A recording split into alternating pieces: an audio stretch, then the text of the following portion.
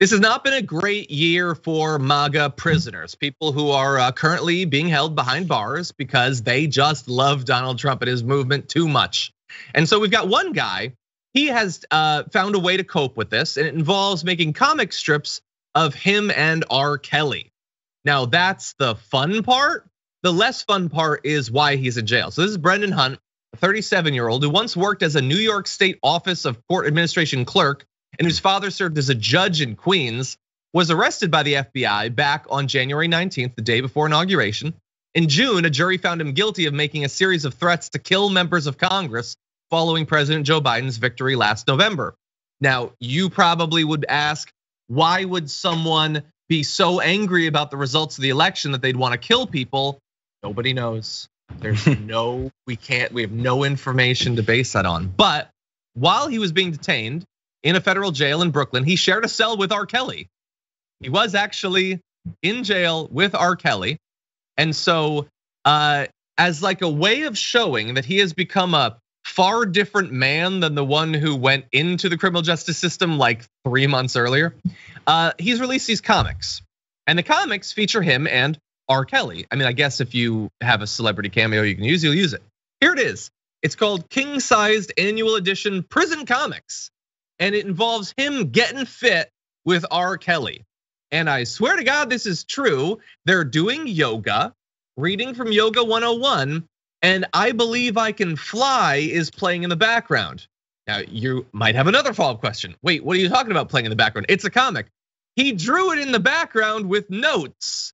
They're doing yoga to I Believe I Can Fly. You can see it there in the middle bottom part as they're both doing, I'm gonna say, a sort of warrior pose. I'm not sure. I've never heard of this as a legal strategy for getting released from prison, JR, but it's bold. Is that the plan? They want to show that he's different, that he's changed, that now he's centered, he's found yoga, he's found a positive role model in R. Kelly. But anyway, this is what he's got. Well, so if anything else, he's just exhibiting his drawing skills here, but it's so weird. So somebody gets a cellmate with R. Kelly, who has been raping and assaulting and doing horrible things with underage girls for a very long time. And instead of saying, hey, I'd like a transfer, I'm not sure if you can ask for that. But instead it's like, this is good. You know, I have a good idea. Let me draw some comics of me and R. Kelly, because that'll get me out. And you know what, honestly, as I say it, maybe it is a good idea. The upside down version of our justice system, you can't underestimate what they'll consider as a good reason for something like this. Or I mean, is he gonna continue? Is this gonna become a strip? Is he gonna get famous? Is he gonna get Insta famous, TikTok? We'll see. We'll see if he ends up on Patreon or something. Apparently it was a warrior pose, so credit to John Iadarola for correctly doing that. Anyway, yes, they had said that in a legal motion filed by his attorney, they capture something more profound about the humanizing communality that can be found even in the most dehumanizing conditions. So that's good. That's good. So this is his output, his creative output. And I have to say, I like it more than his previous creative output. Like for instance, this was what he wrote on December 6th on Facebook. Trump, we want actual revenge on Democrats, meaning we want you to hold a public execution of Pelosi, AOC, Schumer, etc. And if you don't do it, the citizenry will. We're not voting in another rigged election. Start up the firing squads, mow down these commies, and let's take America back. I like the new stuff with the yoga more. You know, it's just more calming. Maybe it's a fall thing. I just want to drink some chai and like see R. Kelly doing a warrior pose rather than mowing down the commies.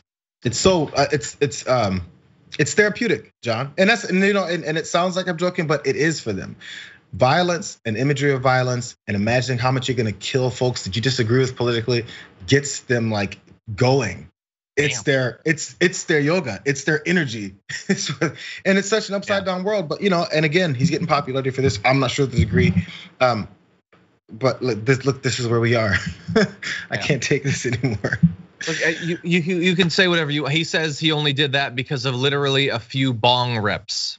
I don't know what that has to do with wanting to mow down the commies. I don't know. He'd apparently been studying white supremacist and anti-Semitic symbols, propaganda, and ideology in the months leading up to the election. He read Mein Kampf, the Protocols of Learned Elders of Zion. He went to the Daily Stormer. He read the manifesto of Dylan Roof. Okay, well, balance that against the R. Kelly yoga. Honestly, the R. Kelly yoga isn't the worst thing on that list, but it's not the best either.